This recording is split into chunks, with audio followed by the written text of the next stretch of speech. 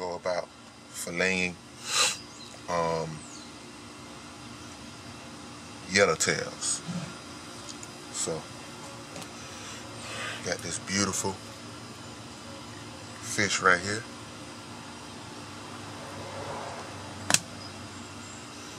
Now I'm going to be using this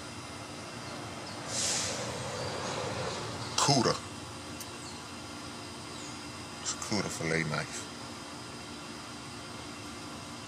So scales on, first cut.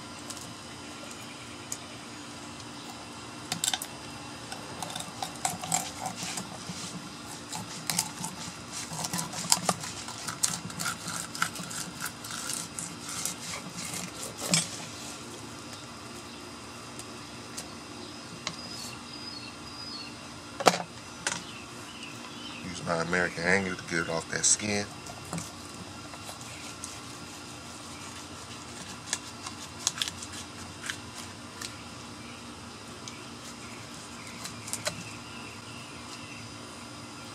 There you have it.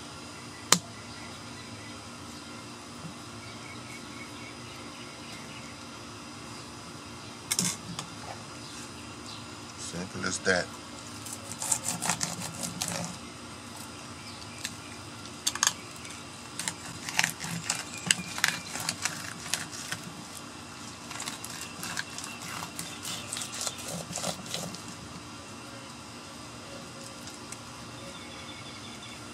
Could use this to get this off the skin too. But one knife process. Have to worry about picking up the knife. This is almost just like using a electric knife. But when I really just my preference. When I'm doing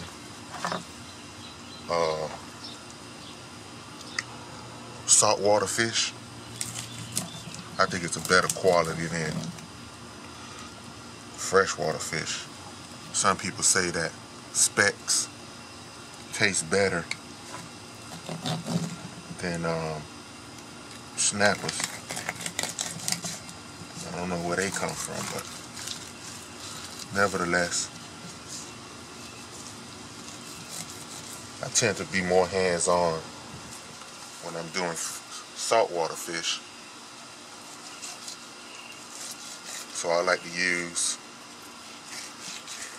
my knives, pull them out.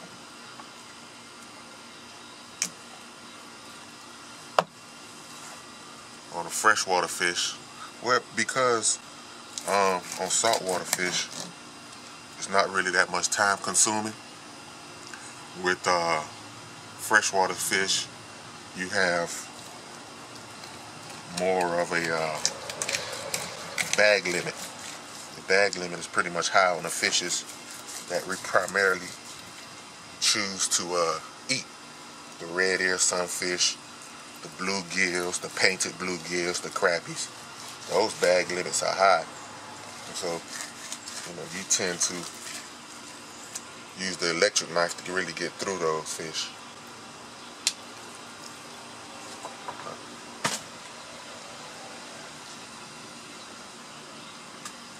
Yeah, dealing with these snappers. I got some hogs in here, but I'll show you one of them. This right here. When I get, you know what? I'm gonna do one of these. I did it on yesterday with the mutton snapper, but when it's like this, I'm not gonna fillet it out like you would do a saltwater fish, like that there. No, when they big like this, I tend to do some surgery. Pull out my small little paring knife. And we'll do the first cut with this.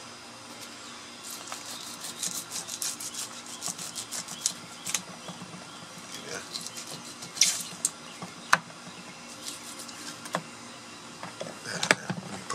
fish up in my bowl. Those flies are coming. I'll clean them up later.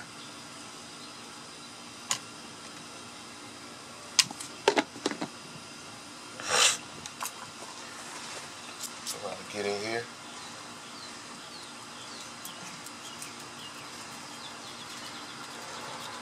This here is over 23 inches long.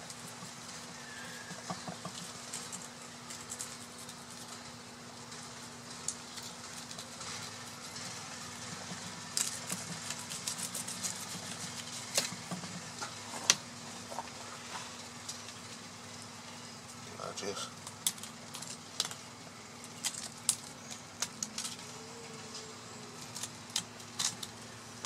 scrape that backbone.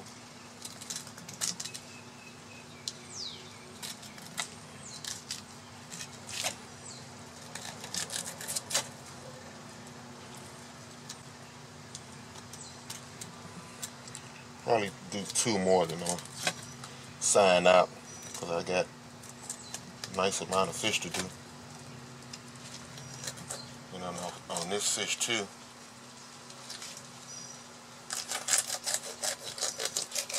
I plan on keeping the head. Gonna do a fish head soup with some fish chunks. So I got a lot of cleaning to do.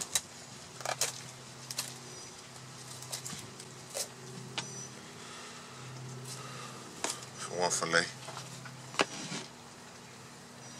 Then I will do the same thing to the other side. As you can see, I'm going over the rib cage. Try my best not to bust the innards, but I'll use my other little knife since I got it out here. This is the Bubber knife that folds up, so I'll go with that.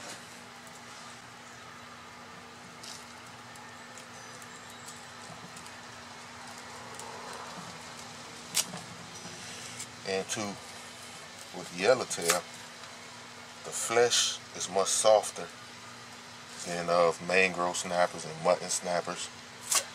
So a lot of times you got guys that tend to get that ice cream salt. And you know, when it's fresh caught, getting off the boat or whatever, you do your slush with the salt water. Get that ice cream salt.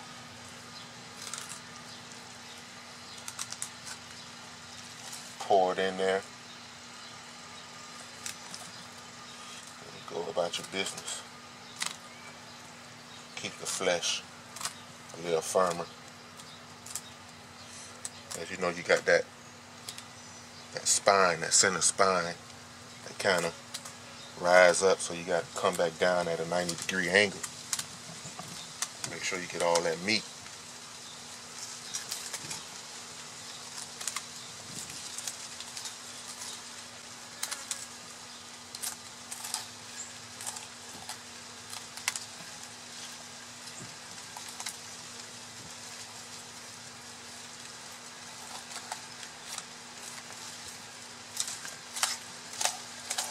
Good thing about this knife here, on the end of it, you have that serrated section where you really wouldn't have to, you know, switch through knives, if you will. But to each his own. There's another nice piece. So I'm gonna use my big dog Bubba. Cut this head off and I'll do the dressing of it later.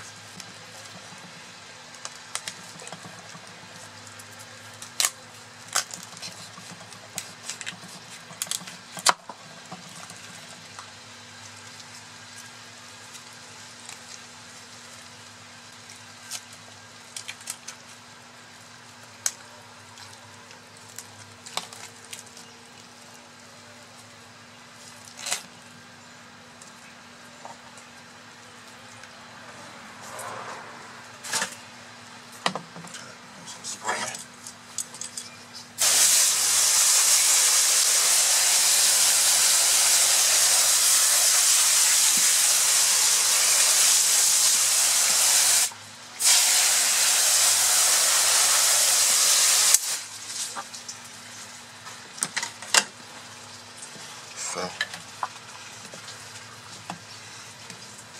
put that head out the way.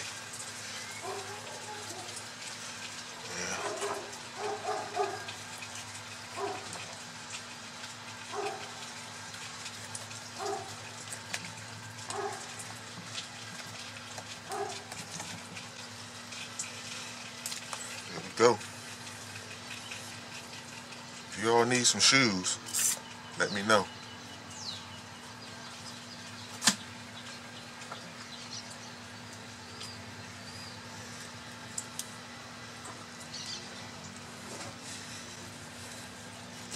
One day I'm gonna do a catch and cook for you all.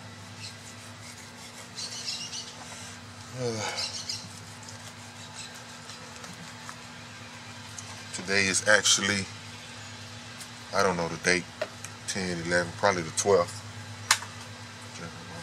May 12th. Friday morning, May 12th. So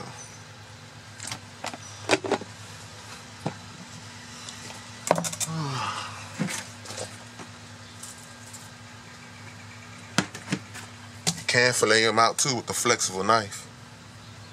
See? So here, flexible. You can fillet them out too with this. This knife here is sharp. It's cheap too. Bass Pro Shop, American Angler, cheap. You don't have to get these expensive knives. Try not to cut myself, but flexible knives are awesome too. Get in there. I could have cut it in such a way that I could have avoided the rib cage, but look, it went right through it like butter. Flip it over. It's a clean cut.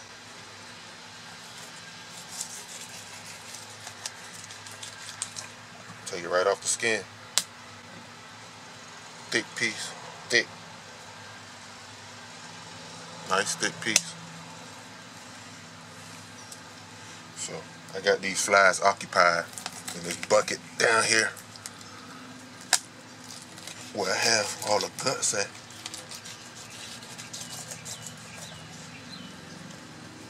I go a piece of our chunk bait. This look like the piece of herring that we was using.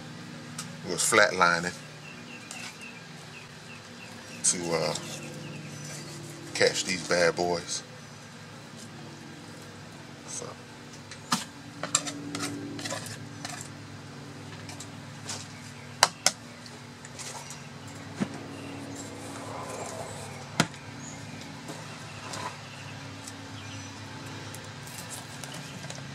beautiful fishes. See that first cut? Turn that knife, keep it at an angle. I kind of hold on to the gills like this just to raise it up. And I come back, I fillet it out. Try to.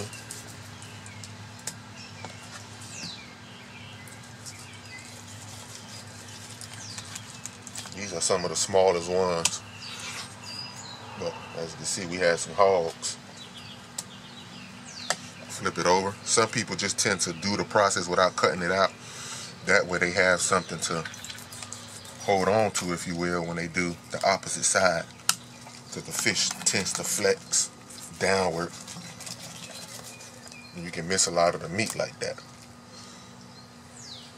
But as you see, I add pressure to the backside. So it's all different kind of methods of filleting these fishes out. To each his own.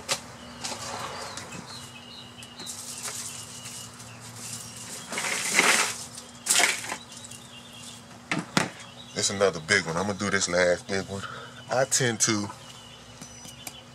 these big ones like this, I scale them out, I gut them, and I cook them whole because they are so big. I want to get all my meat when I'm eating my fish. But I'm gonna fillet this last big one out. A lot of the fillets are for my wife. She don't want to go through the bones. She had a bad experience as a child. So she would rather not fool with the bones.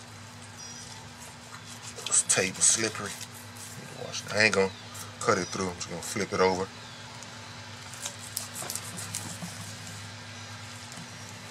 That way I have something to keep me.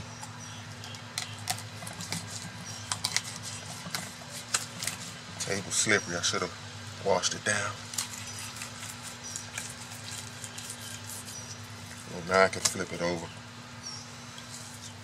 Pour my fillets off.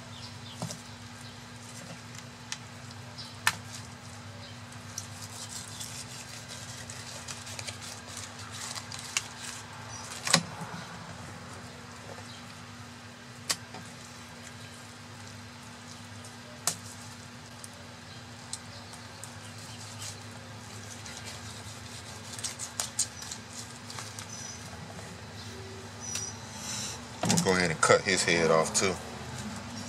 There's gonna be a nice group of us and make a big hearty pot. That large mutton snapper, me and my wife, we only ate like, very small portions of it on yesterday. And I might load up the picture of the plate, show you all the plate, but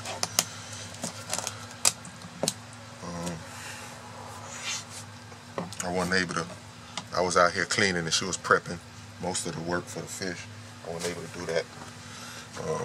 Catch and cook. But so we're gonna have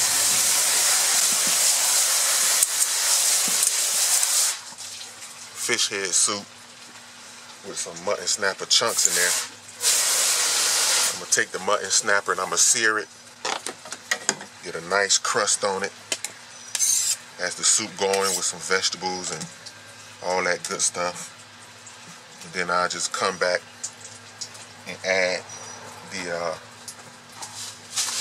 the fish chunks to it, thicken it up probably with some starch or some butter and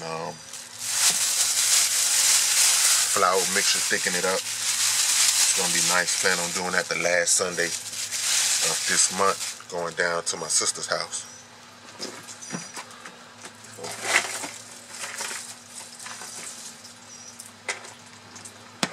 I'm gonna knock 2 more out for you guys. I really appreciate you all tuning in and watching my videos.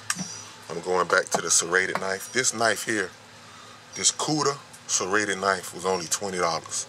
I was gonna purchase the Bubba Blade serrated knife, but I seen this one and it was like $20-something. So I decided to go with this. And let me tell you all, if you all don't have a fillet serrated knife, man, this thing here, man, it goes through the rib cage like nothing. But I'm gonna do this, do 2 more, and I'm gonna let you all go. God bless you all. Thank you all for watching.